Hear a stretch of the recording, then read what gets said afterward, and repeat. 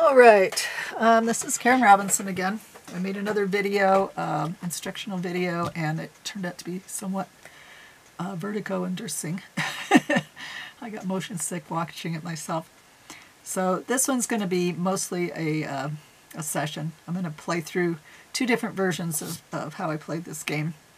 I talked about some other possibilities when I did the other video, but this time I have a tripod. It's on my card table and it's upside down, so I'm going to try and do this upside down, which is okay. Just quick show you what things, what I've got. There are three different sets of the OuiSi cards, and I've got them all mixed up here because I don't have room on my shelf for them. They're not packaged very efficiently. The first set, the basic set, was this one, and this one, oops, has this kind of a back, and it involves photographs of things from city life. There's a guy with a crosswalk. I can't see what the camera is seeing, so I have no idea if anything's in focus. And a lot of them are kind of close-ups, like here's a plastic bag, I think.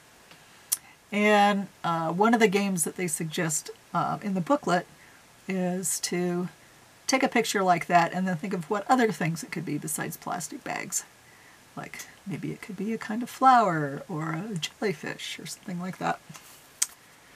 So that's that deck. And there are 200 plus cards in each deck. And then they came out with a nature deck, which has these QR codes on the back.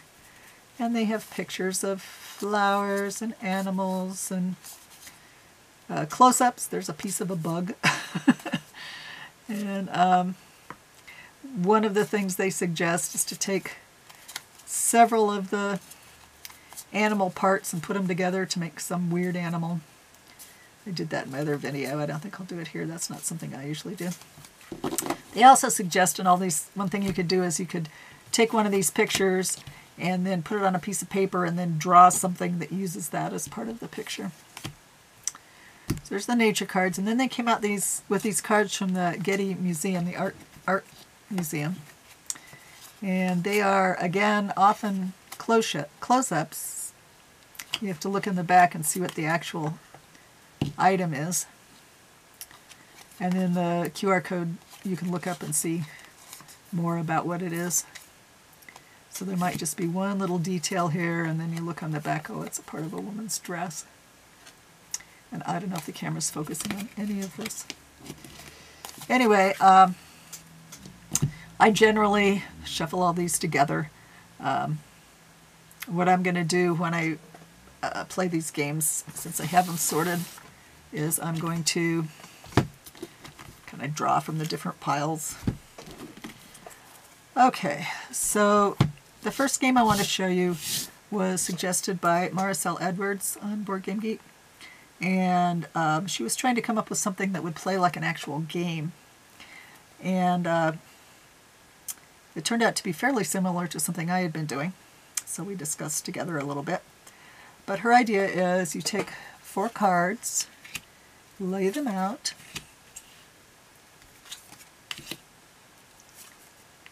and then sort of a general principle with the OuiSi cards is you're trying to come up with some kind of logical connection between the cards, things that are the same color or the same shape or the same theme, and put them next to each other. And whether they go next to each other or not depends on your judgment. So in this game, it's up to you to decide how well do these go together. And in her version of the game, you play one card and then you discard the one that's farthest away from the draw deck. I prefer to play one card and discard one of my choice just because that gives me a little more flexibility. Although with hers, her rule of discarding the one that's farthest away from the draw deck gives you more restrictions, which may make it more game-like, I don't know. Anyway, I'm kind of focusing on these two looking somewhat similar. So I'm going to play this one and maybe discard this one. And then refill the 4. And now I'm thinking these two look kind of similar, so we'll put those next to each other. And which one shall I discard? I'm going to discard these popsicle sticks and refill the line of 4. Okay, and then what we're going to aim for, she uses a 3x6 grid. That's probably good for this session. Sometimes when I'm playing, especially in my second game, I will make a bigger grid and kind of fill my table. But let's go with 3x6. So now I need to find something that sort of matches one of these some way or another. Well, this pretzel looks a little bit like this one, I suppose. See, there's kind of the same kind of color, not much the same kind of shape, but that's all right. And then I will discard one. This is really creepy. I don't know. I think it's a spider with an egg sac, but it's pretty. So now I'm going to discard something. I kind of like those frogs, so I want to keep those. I'm going to discard this one and refill 2 more. All right, and notice that I don't have them necessarily right side up or upside down or anything, because you're supposed to be looking at them more as abstract shapes, even though they're photographs, maybe. I don't know. I'm trying to work myself up to that frog. I don't know if I can. Well, I'm going to put the spider down, even though it's giving me the creeps. Could kind of fit there. Those eyes sort of look like the holes in the pretzel. And I'm going to discard the keys. And I'll put down 2 more. All right. Oh, let's see. Anything that looks like it would fit. Well, this could possibly fit here. Here. Looks a little bit like that one. I'm going to slide these up this way so I have some room. I hope I'm still in the camera range. And I'll put this one here. Those noses look a bit like that pointy thing. And I need to discard something. I'm going to discard the lumber and get 2 more. Okay. Well, I really like that one. And that looks an awful lot like this color. So maybe I could justify putting it next to that one. Like that.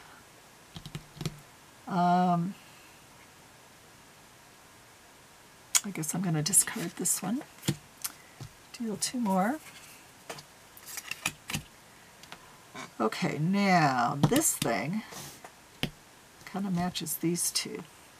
So I think I'll put it next to, which one? This one, maybe. Now at this point, I'm not sure how well that matches this one. So I may, if you have one that you've placed and you think, well, it matches, it looks a lot like all of these, you want it to kind of match everything around it. This one doesn't seem to fit it very well, so I'm going to flip it over. The ones that you've flipped over, you can treat them like wild cards in my version, but they're going to count against you when it comes to final scoring.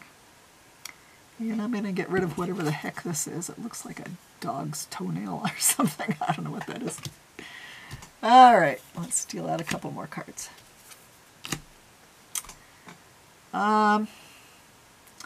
Okay, I finally got something that seems to fit kind of here. It's got similar colors to that and similar textures to that. This one is actually part of a bowl from the art museum. But it reminds me of a space picture like Saturn or something, so that's a cool picture. I'm going to get rid of the bat and deal 2 more.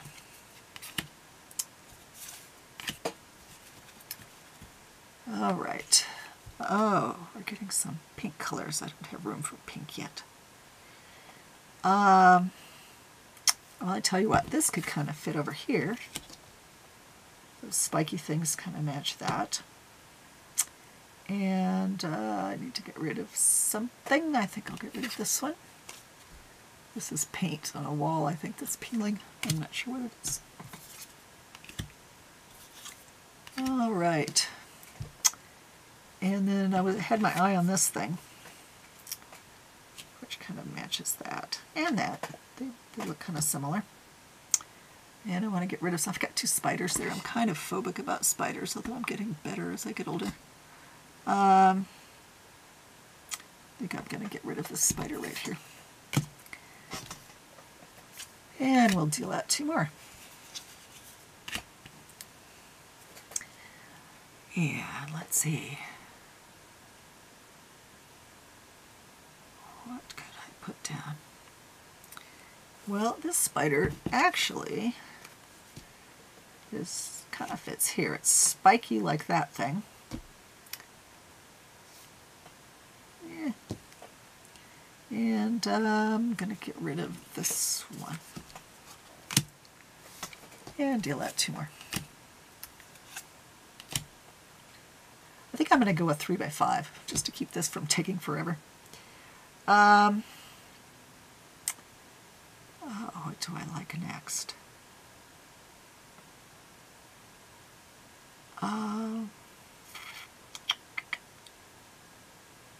Well, this one sort of has a pointy end and some colors that look similar to these and a little bit of yellowish kind of thing, so maybe it could fit there. I think I'm going to get rid of this one and deal out 2 more.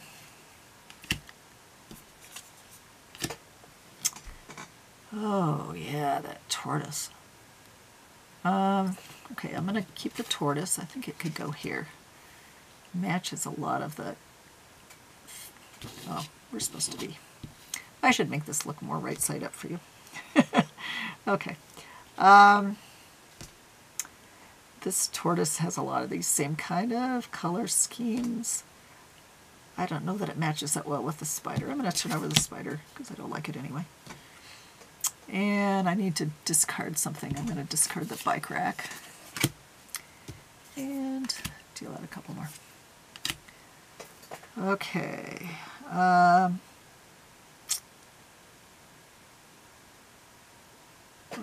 let's see. This one I think could fit here. It has the pointy thing like that. It has some green and red colors like that.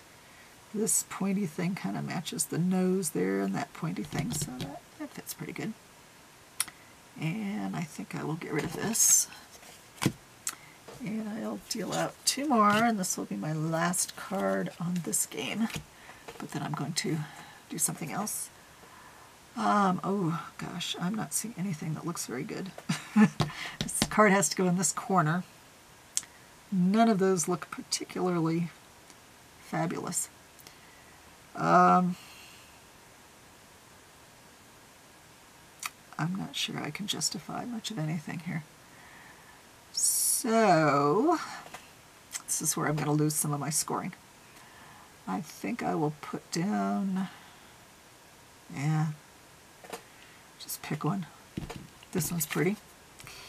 This doesn't really, well, it kind of matches this because it has these straight lines and these straight lines here, so I might go with that, but it doesn't match this one.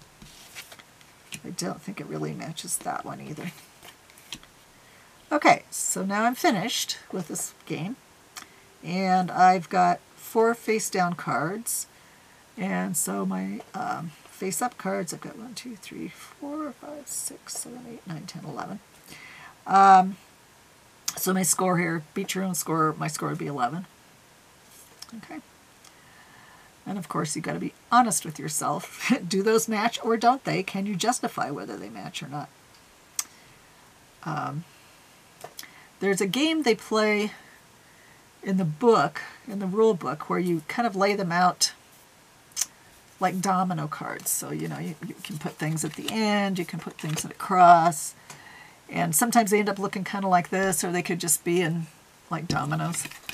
And for something like that, you can play with other people and you can give justification for why your card is okay. So that was that version of the game. What I'm going to do now is I'm going to keep it this size, although again I usually make it much larger. I'm going to turn these back over and pretend that I've gotten this far. And in this version of the game, you do your best to get things to fit, but they may not. They may not fit perfectly. And when you're putting a card down, you can put it, well, I'll tell you what, let's make it a little bit bigger. So for this one, I'm going to go 4 by 6, which is actually a pretty good size for me. Let's pull all this down. And, okay. If you think something fits, you can put it there. And then just put another one out. So in this version of the game, I'm not, it's not as gamey, so I'm not discarding anything. I'm just starting with some things. And I often start with even more than that. And now I'm thinking, oh, that tomato kind of matches colors with that frog. This version of the game that I'm playing here, I call this the Neverending Collage because you'll see why. Let's see. Well, this kind of goes here. I've got things that are spiky and circly, and the colors kind of match, so that could go there. And then the tree, sometimes I just go with colors. I'm like doing the best I can. And there's a nice red one. Maybe that could go over here. And then what might happen somewhere along the line is you might find one that you think is better than one that was there before. Like, I don't really like this cupcake. I'm just going to put this on top of it.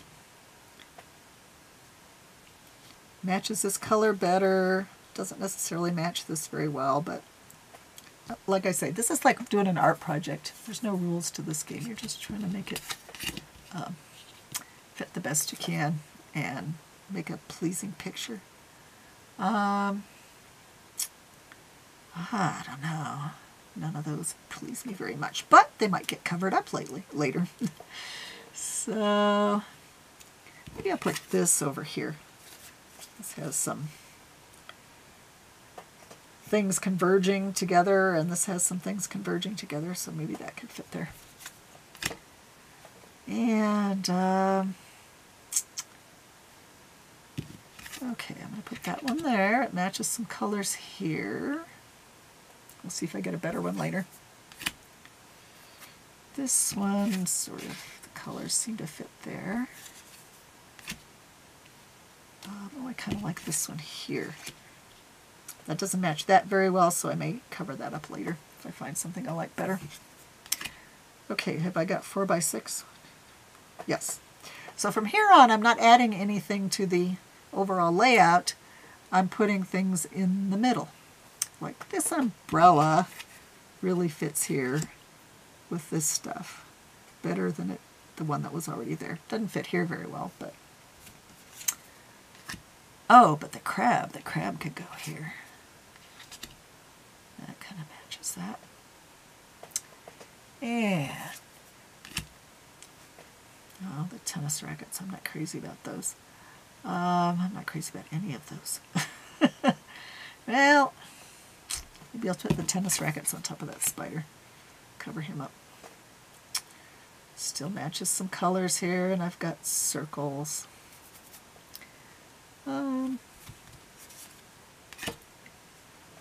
Okay, what else?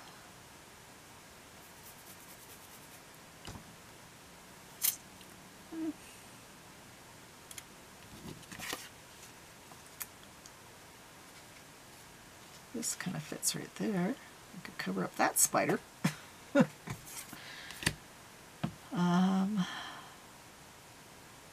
a real real fan of any of those. I might put this down here just because the color palette works better with that. It doesn't work real great with that.